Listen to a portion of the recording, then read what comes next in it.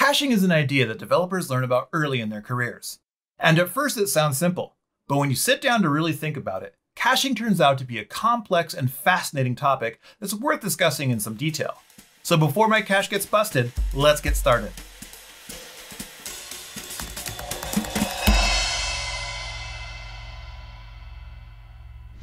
So what is caching? According to our old friend Wikipedia, a cache is a hardware or software component that stores data so that future requests for that data can be served faster.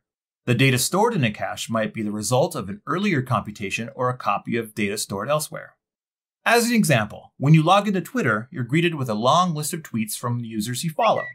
The list you see has been created beforehand and cached, rather than gathered and assembled on the spot. This ensures a great user experience.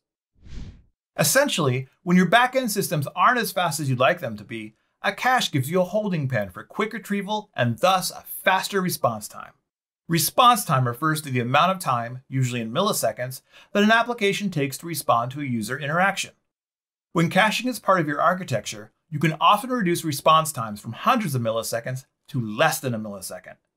At the same time, you're reducing the load on your backend services and getting more from your existing hardware. And most importantly, your users will benefit from faster interactions with your application. So now that you know what caching is and why it's important, let's look how a cache fits in your system architecture, and let's also review a basic caching algorithm. The backend receives a request and then queries a disk-based data store to retrieve the necessary records. Let's say that each request takes around 75 milliseconds to fulfill. This might not seem like a long time, but remember, this is just one backend request. It's often necessary to make multiple requests to render a given view in an application. 75 milliseconds doesn't give us much wiggle room, especially if we're under load. If we ever need to scale, or if we're lucky enough to go viral, the extra load will add up, creating bottlenecks, blocking, and high latency. And remember, latency is the new outage. Enter the cache. In this case, our cache is a Redis database. Redis stores its entire dataset in memory, which makes it an ideal choice for caching. Imagine taking that initial 75 milliseconds response time and reducing it to less than a millisecond. That's quite an improvement. Now when our application receives a request, it first quickly checks the cache to see if that data is already at hand. If so, great. We call this a cache hit. We can send the data back to the user right away rather than accessing the original data store. If the data is not in the cache, we call this a cache miss. We then process the request to the original backend data store as normal. This is a great opportunity though. After adding the result of this request to our cache, subsequent requests result in a cache hit and a much faster response time. So our example covered an application requesting data from a database. But caches are used for all kinds of services, not just legacy relational databases, but also microservices and third-party APIs. Why is that? Well, it comes down to speed and cost. Disk reads are comparatively slow when compared to RAM. Even though SSDs are fast, they're still an order of magnitude slower than RAM.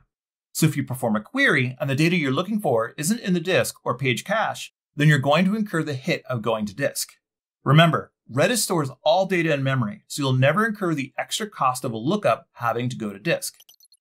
Complex computations, such as those used in machine learning inferences and full text searches, take a lot of time and compute resources, making them good candidates for caching.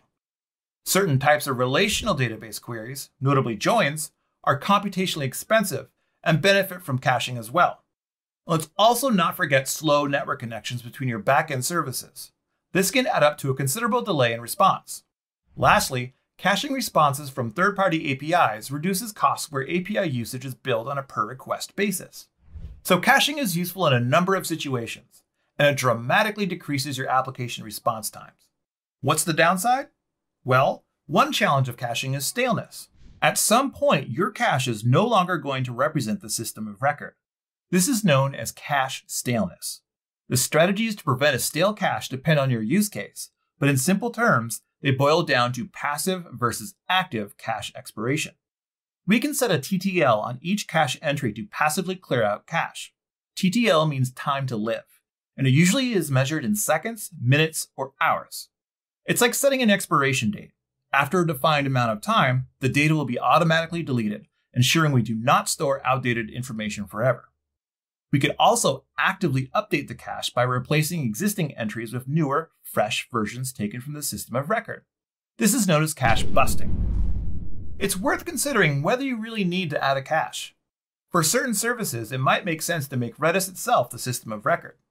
This way, the data is always served from memory. And if you take advantage of Redis's persistence and high availability features, you can ensure that your data is still safe and available. We've covered quite a lot of ground here, so let's do a quick review. A cache is a data store that's faster to access than the system of record, whether that's a relational database, an array of microservices, or a third-party API. Caches store a copy of frequently requested data in memory, saving your application from repeating the same calls to your backend. Caches become stale when they get out of sync with the system of record, so you need to make sure that you employ an expiration strategy to ensure that relevant, fresh information is always in the cache. Thanks for joining me in a quick exploration of caching. Stay tuned for future segments where we cover different caching strategies, geodistribution, replication, and persistence. Keep learning and stay fast.